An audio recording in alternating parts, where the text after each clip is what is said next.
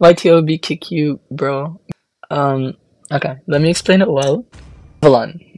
It's a sponsor. It's a 19-year-old kid. And then Avalon wants to win in North America. To win in North America, you need a couple key players. Mr. Shark. Everyone else. Oh yeah, okay. Avalon. Sponsor. 19-year-old kid. Knows nothing about Mobile Legends. He wants to have friends. He buys them for money. Ah. He hates me. I wonder why. It must have something to do with how I'm talking about him right now. Okay, sponsor hates me for whatever reason. My teammates want money. Sponsor doesn't like me. They get chicken. Okay, they have a happy team. Avalon, basic, and chicken plus old TOB. Z and me getting left out. I join A77.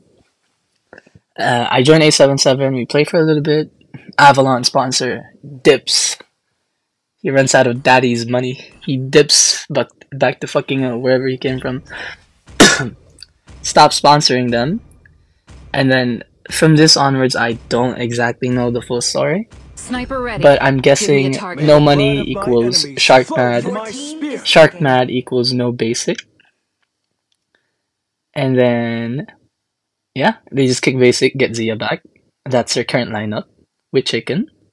And then I never really got any messages or anything if they wanted to bring OTOB back. Maybe they were doing good with chicken, whatever. Yeah, I'm guessing they were doing well with chicken. In my dream world. Yeah, they just stuck with that. That's it. I didn't leave or anything. I pretty much got kicked. Yeah. It's not like I left. I pretty much was about to get kicked because they wanted chicken. The sponsor wanted chicken.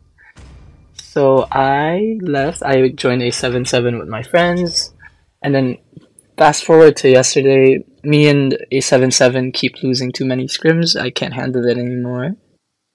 I join BTK. We do good in scrims. I'm probably staying. This is the team that I could see winning. Pretty easily, actually. Who knows if that kid was actually a Mafia's child or something. He just goes to murder me tomorrow. If so, I'm sorry. I love China. Genuinely. Not even a joke. Great culture. A77 disbanded, yes. Otherwise, I probably wouldn't have left. That was holding me back from leaving even when we were losing everything. Because, bro, honestly, I don't want to leave my friends there.